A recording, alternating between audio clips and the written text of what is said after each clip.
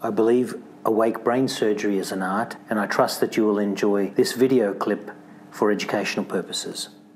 This patient presented with a frontal lobe metastasis from a cancer remotely located in her body.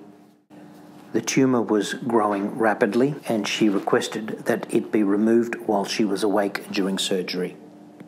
She was carefully positioned and secured. She is currently asleep. We are about to begin the mapping of the tumour using the navigation system.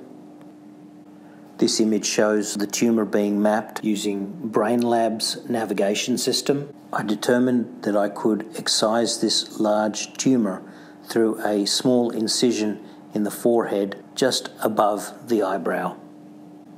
I have marked out an area where the craniotomy will be done. It is just above the right eye, and it is slightly larger than a 50-cent piece. I rapidly gained access to the surface of the tumour, and we had awoken the patient at this time. She was comfortable and interacting very appropriately.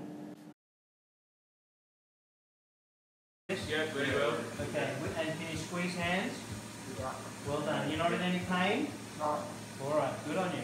Okay, let's stimulate 1 milliamp, please. 1 milliamp. Very good.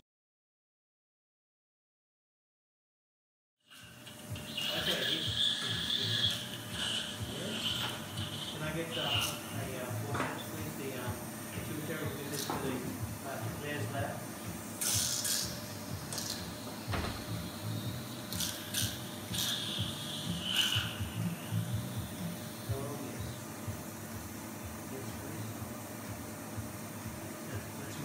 Yeah.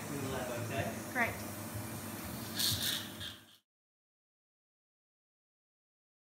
I'm just going to go to the posterior margin.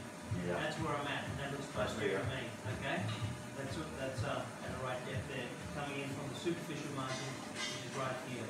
So I'll just go a little bit more lateral and work on the lateral side.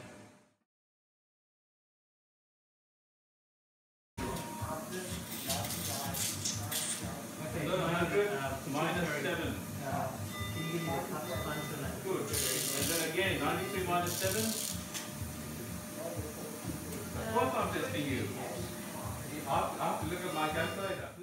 This is a selfie the patient took on her camera on the morning after surgery when we found the tumour had been completely macroscopically removed based on the immediate post-operative MRI.